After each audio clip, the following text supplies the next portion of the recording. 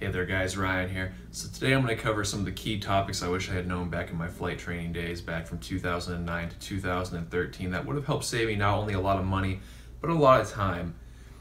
I'm going to go ahead and start this video off with apologizing for what I'm wearing. I'm about to go to the gym. I just got back from my Christmas break in Missouri, and it's been kind of a long day, so not a lot of time, so this is going to have to do.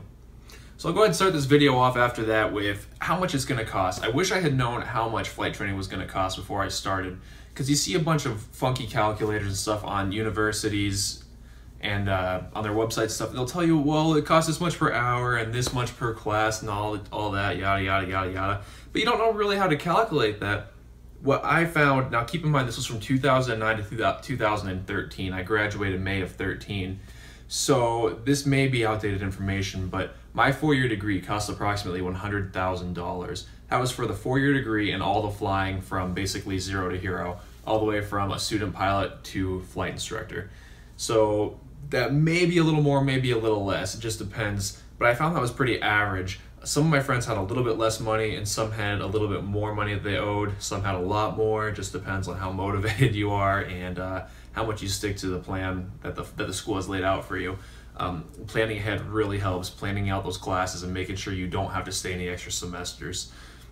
So that's approximately what it's going to cost. You can expect to pay approximately $100,000. Now there's things you can do to reduce this cost, and the biggest one that I cannot stress enough is getting started early.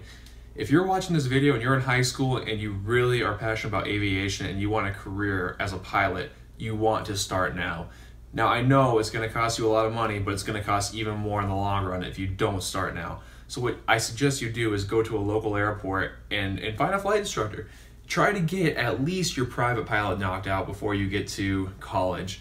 If I could go back in time, I would have got my private instrument and commercial, because that would have saved me so much time. Not only do you come into college already knowing what's going on and you're already a commercial pilot, but you can start working on flight instructor, your CFI, pretty much right away, and you don't have to rush through it. And you'll become a flight instructor, start building your hours, and the second your four-year degree is done, you'll likely have all your hours and get out to the airlines or wherever you want to go for that matter. So starting early is definitely a big thing. The way to do that is you'll want to go to your local airport, just any of them near your house, and there will likely be a flight school there, or at least a local flight instructor, and just ask around, hey, do you teach? If so, how much does it cost me per hour? Try to find good competitive rates and just get started early as soon as you can.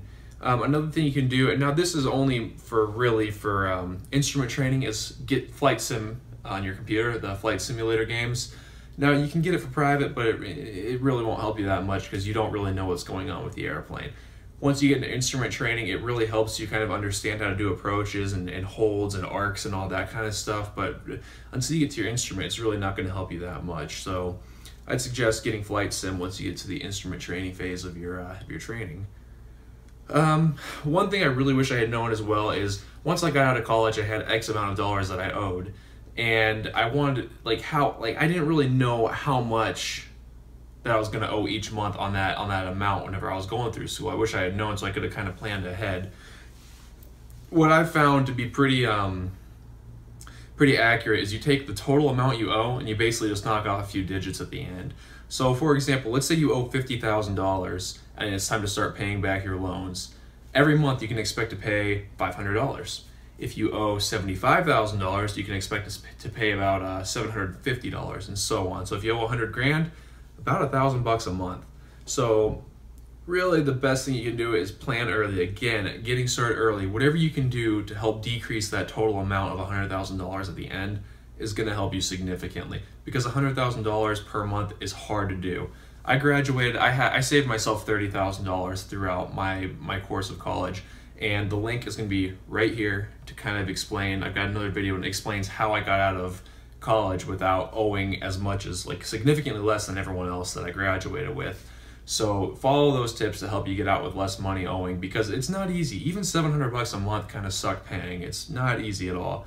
So definitely saving money as you go, but that's how that works. If you owe $20,000, again, about $200 a month is what you can expect to pay. Now that's a rough estimate. It will change based on how much percentage you owe, how much percent of the interest there is and stuff like that, but that's all complex, but that's a good rough number.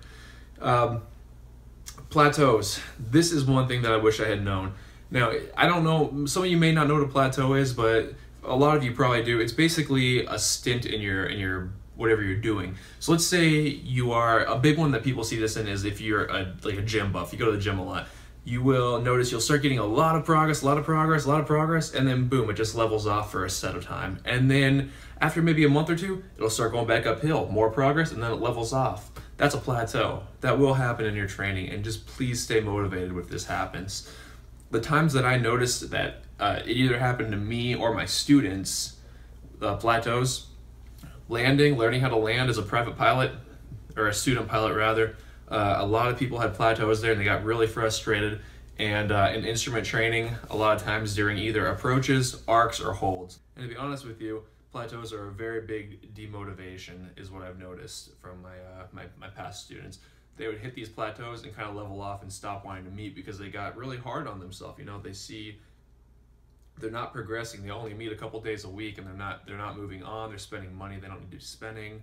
But just keep it in mind, it will happen to you, so don't get too upset by it. Now, don't let that hold you back and be like, oh, Ryan said I'll hit a plateau, so I just kind of float on by. No, you will need to work hard to get over it, but don't let it drag you down too much. It does happen to everybody. But all in all, guys, right now, aviation is a fantastic time to go into. If you're already in your training and you're already within a couple years of the airlines, you are in a fantastic spot. If you don't believe me, go look at any of the regional airlines. They're offering $10,000, $20,000, $30,000 sign-on bonuses per year. That's insane. That's more money than they used to be paying per year a year before I started. Back in 2010, 11, 12, they were paying like $20,000 a year, and now their sign-on bonus is bigger than that. Plus you get X amount of dollars per year. It's just crazy. Once again, guys, I thank you for watching my video. Please, if you have any questions, feel free to leave them in the comments. I will answer them as best as I can, or even make a video explaining it if I get enough people asking about it. But for now, feel free to subscribe, like, comment, whatever. I'll see you guys next time.